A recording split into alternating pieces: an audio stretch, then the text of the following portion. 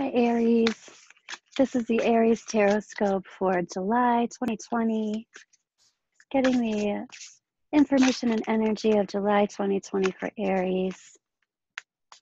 And this is for your sun, moon, and rising in Aries. What's going on? I'm calling in our angels and guides of the highest vibrations of love and light. Aries, you've got some jumpers already. Okay. I'm calling in our angels and guides, the highest vibrations of love and light, asking them to come in and give us messages for our greatest and most benevolent outcomes for Aries. What is going on, Aries, July 2020?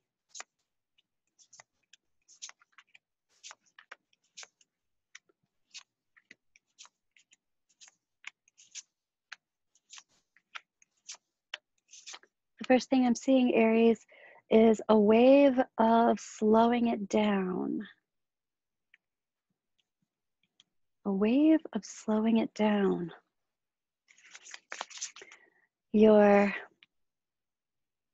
higher self is talking about overcoming some anxiety, or the need to overcome some anxiety, and also the need to reach back into yourself, remember a part of yourself that seemingly has been lost, but hasn't really been lost. It's like more so on the back burner. So slowing it down, recuperating from some anxiety, and going back, going within, and reclaiming yourself, finding yourself, becoming strong in yourself again, remembering some time when you felt very aligned and very peaceful, Aries. So releasing the idea that this is something that you can't achieve or can't have, and I'm even hearing can't have that functions for you. You can have this. There is this huge message, though, to slow everything down, slow it down. I have resistance to looking at things from a different perspective. I have resistance to looking at old strategies and old plans and old stories in a new way. So there is something here about that. There are a lot of eights here. Eights are talking about some kind of hard work, and it kind of feels like hard work having to do with emotional stress and emotional understanding, needing to understand self. There's something, Aries, having to do with someone who has their head in the sand. This is either you or someone that you are dealing with that you're having a hard time dealing with because their head is in the sand. Could very well be you too. There's also this sense, though, of I'm not grounded because I'm not dealing with everything that is around me. I'm not dealing with the things that I need to deal with in order to see clearly. The two cards that jumped out for you earlier, coming from this place of having to make boundaries with a group. This is a group of people who you have been working with. This can be a family. I feel like it could be a client group, a family group, a group of friends who are like family. It could be a work group. But this is having to make boundaries with that work group. Like at one time, this was a good deal. This was a good thing to be in collaboration with them. But now there's really something about going off on your own, figuring some things out. And I'm hearing retreat. You need a break, you need a retreat. And it's not just a vacation. This is about time by yourself, Aries. This is about looking at some responsibilities that you've taken on that I think that you very much wanted to take on. But now things have shifted, things have evolved, and you're recognizing at one time this could have been my highest and greatest good, but right now it's not. It's not my highest and greatest good. And I am emotionally ready to move forward and move on from these challenges. They've become burdens. And the reason they've become burdens is just simply because I'm no longer aligned with them. I very well could have been aligned with them at one time, and I'm not now.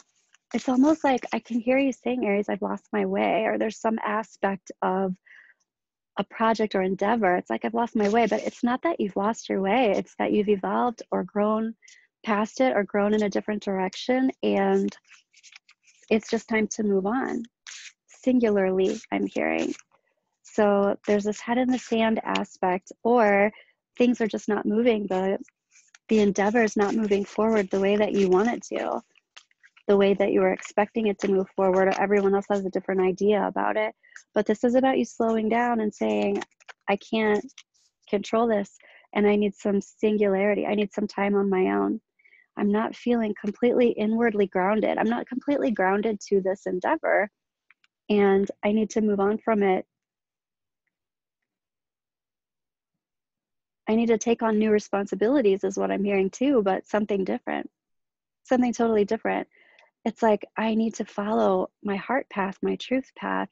I want to take on responsibilities to help this connection with the planet, with the universe even.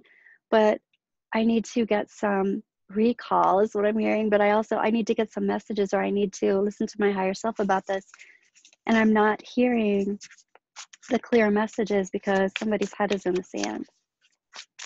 Somebody's not dealing with something. And your advice is to, I'm hearing cut your losses. Cut your losses, Aries. I want to look at your trajectory a little bit more. Right, again with the losses. This feels a bit like defeat, but again, I don't feel like it has to feel like defeat. But somehow it's like, I'm not hearing what I need to hear as fast as I need to hear it, and I feel depleted, and I feel a little left out. I feel a little left out. I feel like people aren't responding to my good ideas or my great sense of moving things forward and my great sense of intuition and passion about how to do these things.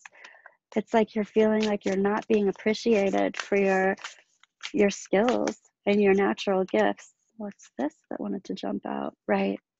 And you need to focus and get back on grounding yourself, and grounding yourself, doing that, how you ground yourself is working on that literally physically rather than esoterically. So it's like, eat good food, rest, drink water. It's like, this is the sabbatical that you need to listen to yourself again, to hear yourself talking again to you. It doesn't look like it has to be for a long time or forever. It just looks like there's definitely a calling somewhere else, and it's like you're reaching out to hear it. Okay, Aries, I'm pulling from, what is this? Earth Magic deck. I'm pulling some advice for you. Earth Magic deck. What's going on with advice for July 2020? Release. This is also the autumnal equinox. So for me, this feels a lot like a timing card. So there's some kind of shift or change in the autumn. Release. Release this past stuff, release this endeavor, and release your responsibility to it. You can shift your responsibility to something else that's still connected with your heart, but this is different. I pulled one more, the new moon, promise. At the next new moon, this seems like another timing card too. Aries, there's a promise here, and I feel like this could be a promise to yourself. This could be keeping a promise to yourself. Is there anything else that wants to come up for Aries in July? Your higher self, I'm asking. Literally, hang in there. You got the Hanged Man. This is about seeing things differently from a different perspective, and it's also universally induced. So it's not necessarily like, okay, I've decided to take a vacation. It's like the universe says, okay, I've decided that you're going to take a vacation. So there's some aspect of this being the right timing and divine timing to do that. Okay, Aries, thank you so much. Have a wonderful July. Keep me posted. Give me some comments in the boxes below and let me know if this resonates for you, or check your sun, moon, and your rising sign and let me know. Thanks, Aries.